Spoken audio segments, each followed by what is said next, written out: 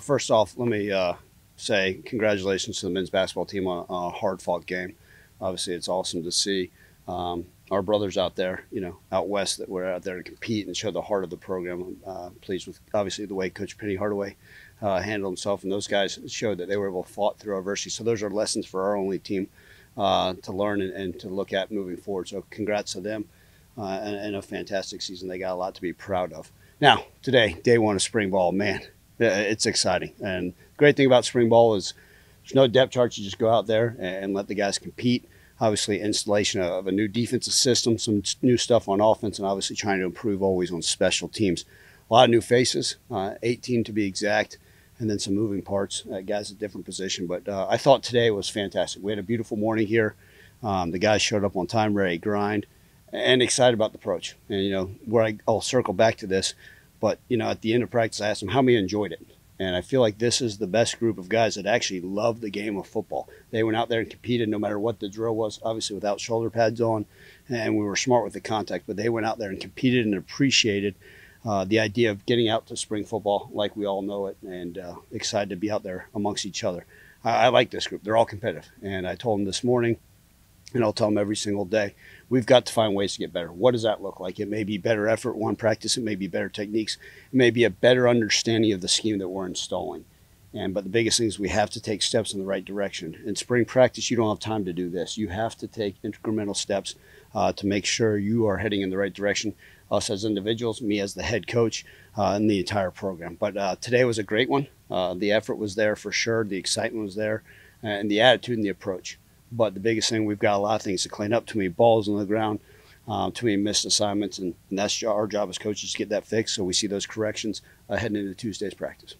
So with 18 newcomers, I guess, kind of how is it? Is it more just getting guys acclimated, or is it just kind of getting those guys used to so much because it is so much turnover just kind of within the first practice, really? Yeah, it's a combination, Evan. I think that's one of those things, and I've mentioned this before. I think, throwing out a general number, we're looking at 33% roster turnover on a year-to-year basis in college football at every Division I program. And so that biggest thing is, hey, okay, I understand during this drill, you're going to be over here. During this session, you're going to be over here. During this part of practice, you're going to be over here. So the organization part is just as much for the two new coordinators, for all the 18 new faces at different positions, but then also, okay, and understand the scheme. It's one thing to look at it on a screen on a dry erase board, but then when you're going out there and it's full speed and there's somebody lining up against you with a helmet on, a ball in your hands for the very first time, and for a lot of them for the first time in the system, for some of them since high school football, it's pretty eye-opening, and it moves faster than they all think, and it's a lot of hitting, getting it, and a lot of day one jitters. That's just the nature of it.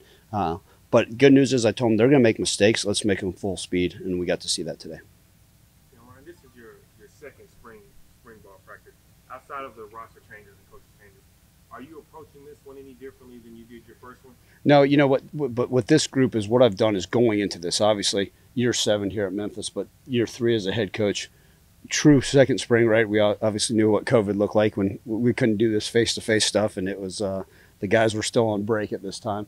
But what I told them I'm going to challenge them. I'm going to be on them. I'm going to be hard and harp on the details at every position, and they know to expect it. And so the biggest thing is what I want to see. In years past, sometimes you get it on a young man, and all you're doing is holding them accountable to the things they say they want to do. It's this. Now when I get on a guy, hey, why did we do this? I want them to say, you're exactly right. This is why I can do get better. And so I've let them know ahead of time. And I said, look, we can't have a bunch of, nice guys and let me be the butthead, and I am. And I'm going after guys. And they know that, and they appreciate it, because afterwards I can show them, hey, this is why I did it. It's nothing personal.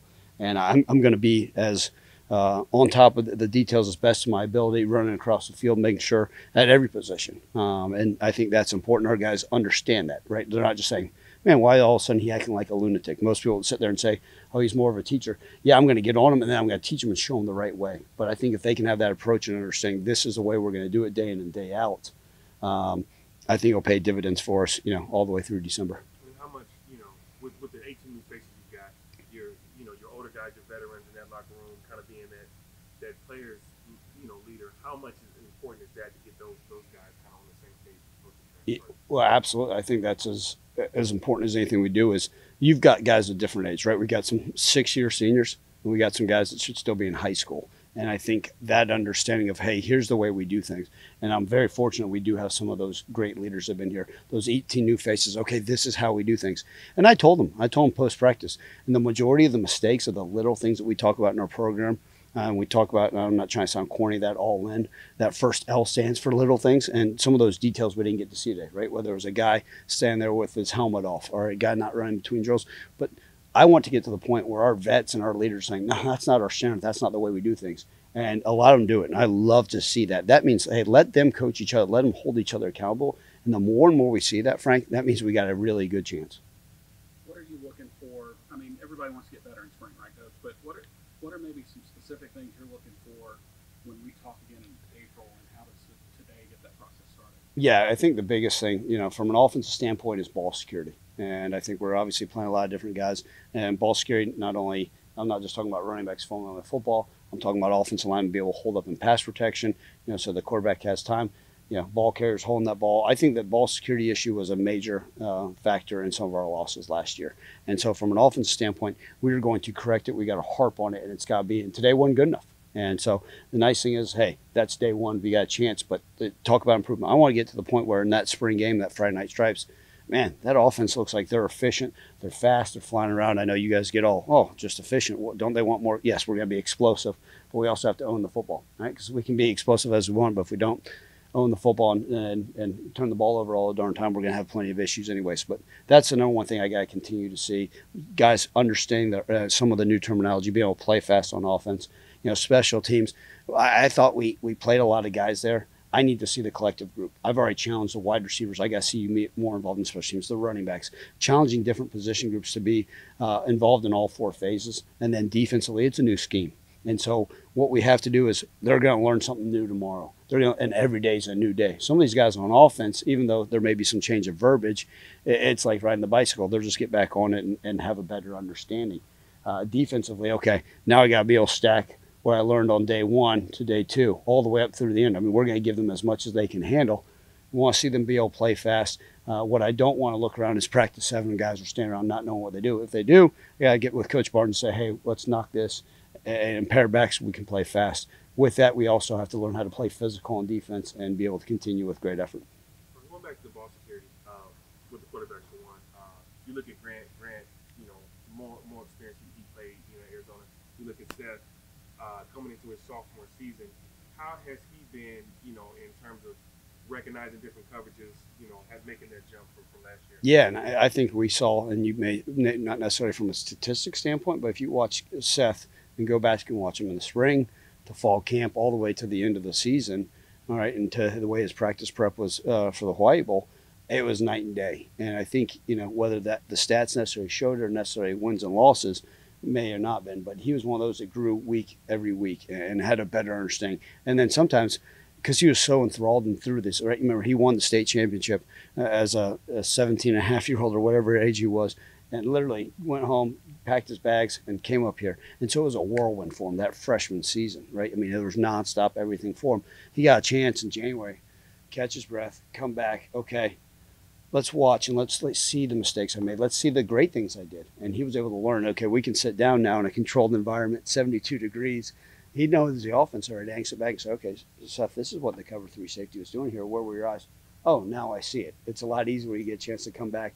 Okay, now I'm going to spring ball, much more confidence in what he's trying to do as a quarterback. And with Brandon, I know he had some fumble issues with last season. Now when the season was over, were you guys kind of able to unpack that a little bit more during this time? Absolutely. And I was in the running back room this morning. I told them, guys, that's the stuff that we've got. It doesn't matter if you run a 4.240. If you're fumbling the ball, right, you give us no chance. And he was able to sit back and watch his fumble. Okay, why are the fumbling issues occurring? Right, and for all of us. And what is it? Is it a left elbow tight? Is it a lack of a drill that we need to do? Is it a focus deal? And so we looked at all that and talked with each individual. This is something that you have to be, and it has to be in their mind. Now, you don't want them sitting there staring at the ball and running with 2 arms, and now all of a sudden he's running a 4.940 and scared to death of just fumbling, and we're getting 1 yard in a cloud of dust. No, that's not what we want. So when he gains confidence that he can own the ball and have ball security day in and day out, whether it's receiving the ball in a catch or a kickoff return or just taking a handoff in the backfield, that will allow him to understand now he plays more confidence, now he's more dangerous as a runner.